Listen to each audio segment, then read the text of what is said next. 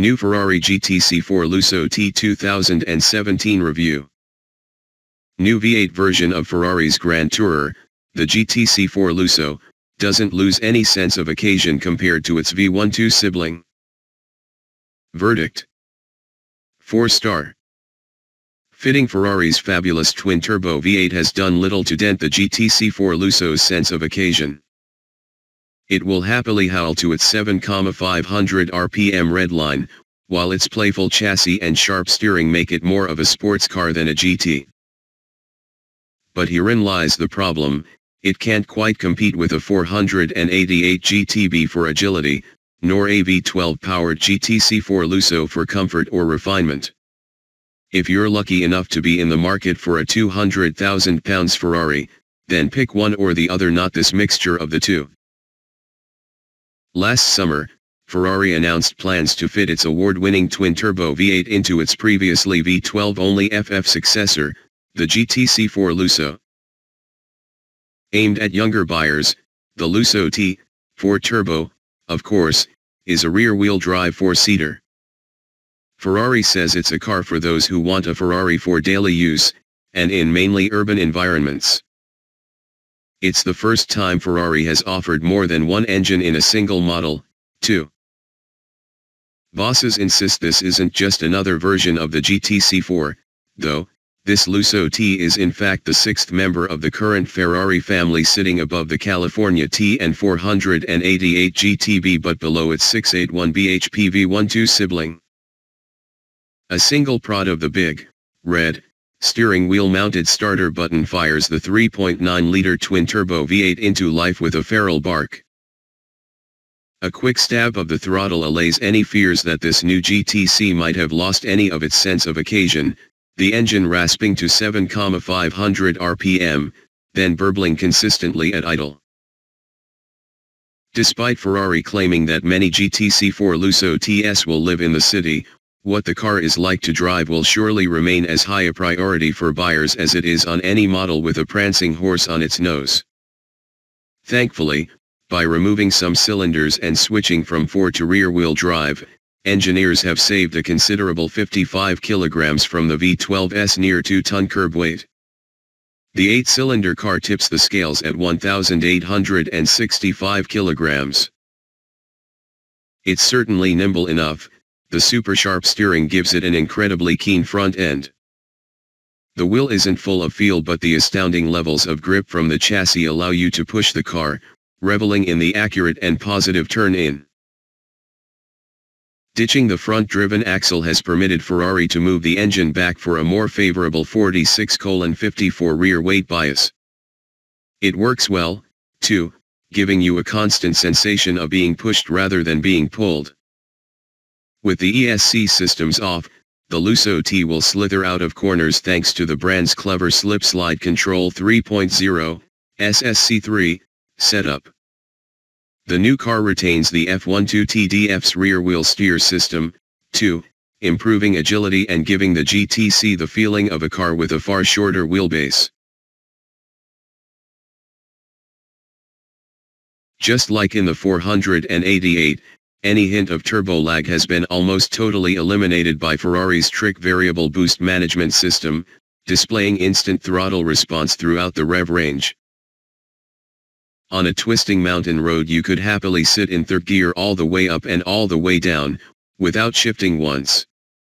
The 7-speed dual-clutch gearbox isn't as slick as a Porsche-produced PDK, but there's a visceral feeling to it, one that's only heightened by use of the GTC4's huge carbon fiber paddles. While the V8 loses out on raw horsepower, 603 bhp plays 681 bhp, the turbocharged motor actually packs an extra 63 Nm of torque. It's not as relaxed or effortless as the V12, but it feels almost as quick. The Lusso T will sprint from 0 to 62 miles per hour in 3.5 seconds and hit 199 miles per hour flat out. That's just 1/10 slower and 9 miles per hour shy of its more expensive stablemate. However, where that sharp setup works well in the corners, the GTC4 Lusso T appears fidgety on the straight and narrow, especially along some of Italy's most broken roads. Around town, This new Lusso T belies its size, though, and never feels as large as its bulky dimensions would suggest. It's easy to see past the long, sweeping bonnet, while the well-proportioned door mirrors allow you to squeeze through surprisingly tight gaps. The driving position is spot on, and while visibility out the back is as compromised as ever, the standard fit reversing camera takes the strain away from any tricky maneuvers. However, the compliant ride at low speeds worsens on the motorway, where the GTC4 Lusso's comfort setting doesn't seem to soften the car's reaction to bigger lumps and bumps. The car feels more fluid on smoother surfaces, but this is unlikely to improve back in the UK, where we expect the wide section front and rear tires will show a tendency to tramline towards larger ruts and potholes. Refinement is otherwise very good, and with the car in its default comfort setting, switchable via Ferrari's distinguished Mantino toggle, the GTC4 Lusso T will cruise at 70 to 80 miles per hour without so much as a murmur from under the bonnet. Plant the throttle or push the car into sport model and the previously restrained V8 springs into action. Despite all this performance, Ferrari claims a 32% improvement Indiana fuel economy and a 25% drop Indiana CO2 emissions.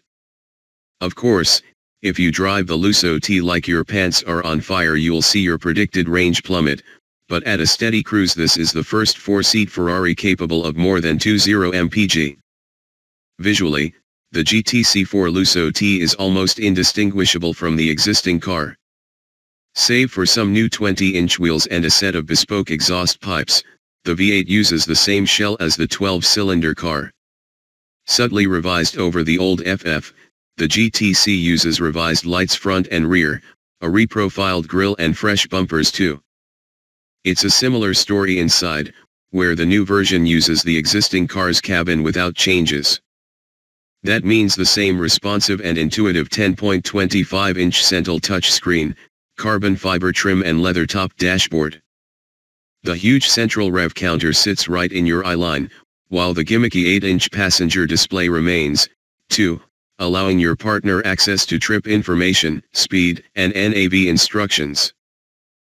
As it's based on the same body, the Lusso T gets the same spacious interior as the non-turbo model, with room for 2 adults in the back and a couple of small suitcases in the boot. Ferrari claims a 450-liter load bay, but the large step means you'll need to be creative if you want to carry 4 people and their luggage for a long weekend away. The seats do fold, and there's a standard fit ski hatch for improved versatility. Key specs. Model, Ferrari GTC4 Lusso T. Price, £199,285. Engine, 3.9-liter twin-turbo V8. Power, 630 bhp. Torque, 760 Nm.